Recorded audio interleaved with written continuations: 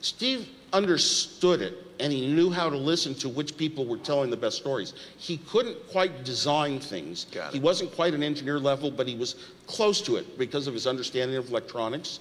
So he wasn't an engineer. I don't think he ever wrote a program, software. So no, but he understood the value of them. But at first it was just mainly what could sell. He could compare to other devices and he knew what would sell. He had worked selling in surplus stores where all these little extra electronic parts came, and he would know how to buy some switches for 6 cents that he could sell to somebody for $6.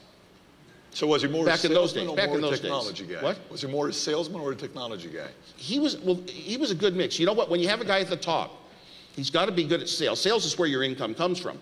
But he should also be able to, if you've got a guy at the top of a company that understands the technology and can talk to the engineers and not be totally lost and just say, you do what you're doing, I trust you. Yeah, that's good. And he had a good understanding of it, which helped. I mean,